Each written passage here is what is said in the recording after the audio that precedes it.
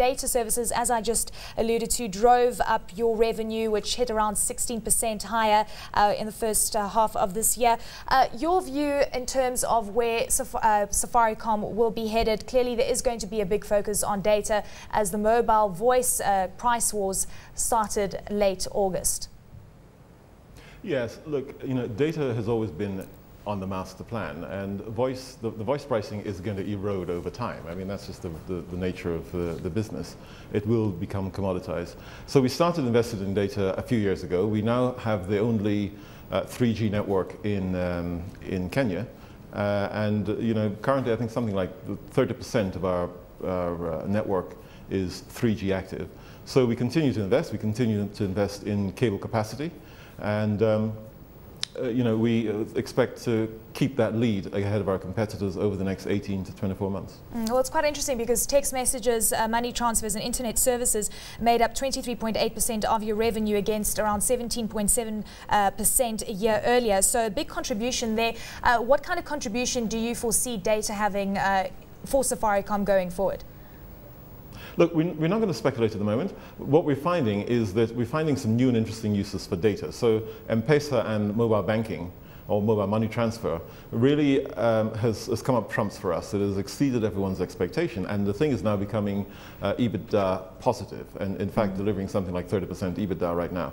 So we expect that as the functionality continues to grow on M-Pesa, you will see more usage and you'll see more margin coming through. Similarly, because we've already invested, it's a sunk cost for data. So we've invested into capacity.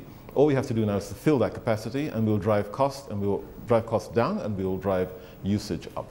Well, of course, you said that internet penetration in Kenya relatively low, and of course you do dominate the 3G space. But just looking at what happened in the voice space, do you think that price wars could ensue going forward? Because clearly a lot of your competitors are going to start becoming innovative in other arenas as well. And I think that's where the real competition is going to come from. Everyone has been very excited about the price cut, the so-called price war down to 3 shillings. But that's temporary. It's only ever going to be temporary. I'm not saying that the price is going to go up, but people can't continue to cut prices because it's unsustainable at the moment. Therefore, you're going to have to compete on something else. And I think they will start to compete on innovations, the smart ones. But people tend to assume that Safaricom were the first here and we had an advantage. We weren't. We were actually the third network in Kenya. We just worked hard for it. And the competitors we have now, have always been the same competitors. So they're going to need to up their game. I expect them to do so. But the Safaricom team is a very strong team. It's has a very loyal customer base of 16.5 million customers. And our stakeholders, our dealers, I have to tell you, we've got the strongest network of distribution and dealers, and we'll continue to be good to them, and they'll continue to be good to us. It's quite interesting. I mean, we've seen you add 2.2 million customers from a year earlier. We know that the price wars, as I said, as I alluded to earlier, only really started happening late August. Mobile calls, your revenue up 3%. What kind of numbers can we expect going forward as, of course, the lower tariffs by your competitors start filtering through? Look, in terms of customer numbers, the price war hasn't really made any difference, because it's not the price of the call that makes the difference, it's the price of entry. So if you have a high barriers to entry with relatively high handset costs for a low-income market, then you're not going to drive the numbers quite so much. So the absolute numbers of customers hasn't been impacted by the price war. What we will see is a continuing decline on the proportion of voice as a proportion of our overall revenues. And we will see pressures on the margin on voice, for sure. Average revenue per user also coming under pressure on the voice and mobile side of things. Where do you foresee that going? We're sitting at around 321 shillings at this point in time, and that's down from 370.8. We expect a degree of stabilization, because data usage will start to kick in, and that's going to raise your average ARPU up. All right, in relative terms. Yeah, sorry, in relative terms. But overall, we expect to see a stabilization in ARPU from here. You mentioned M-Pesa, of course, a great offering coming through by Safaricom, and this, of course, assisting you as well, because we saw money transfers growing by around 63.9%. We saw a lot of people coming up and, of course, starting to use these new offerings. What about competitors in this sector, and, of course, a lot of people jumping on the same bandwagon? Yeah, it's not a new bandwagon, and they have jumped on the bandwagon in the past. Our competitors have had mobile money transfer products in the market for the last few years. It just simply hasn't gained any traction because we've got about just over 13 million M-Pesa customers. When you've got that critical mass, it's very difficult for a newcomer to pitch in. So sure, we saw one of our other competitors launch something a couple of days ago. We're not really that concerned about it because the functionality doesn't really compare to M-Pesa. You know, here in Kenya, M-Pesa has become a verb. So people talk about M-Pesering people in the same way as you say, you know, I'm going to hoover the floor, I'm going to, whatever you do to the lawnmower. I can't remember, I haven't done the lawn for such a long time now.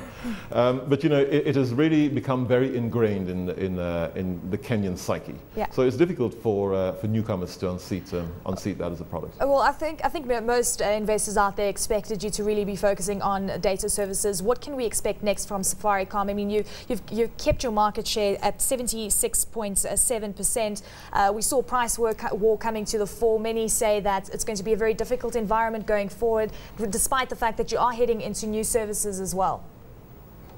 Look, I think we've always said, we've certainly said for the past couple of years, that it will be challenging to maintain this market share. You know, I hate using the word dominant because there's some negative connotations there, but we think it will be challenging for us to do that. But really, we've grown to the market share we've got partly because of what we do, but also partly because of what the other guys have failed to do.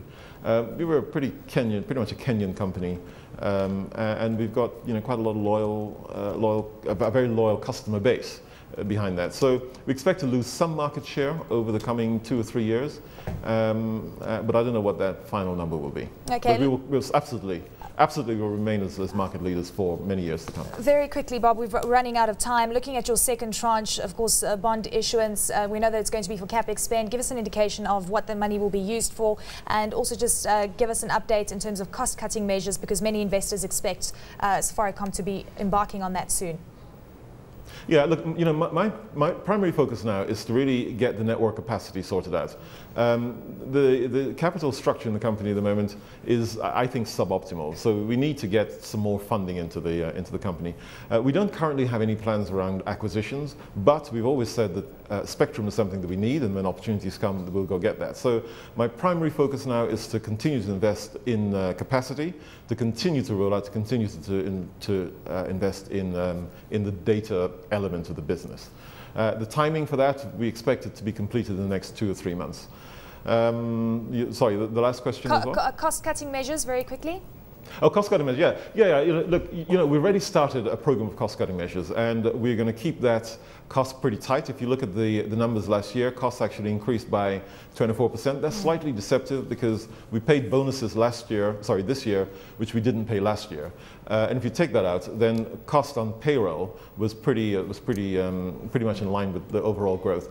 But we expect to continue to drive that without losing focus. We expect to continue to get the costs much under control in the coming 6 months.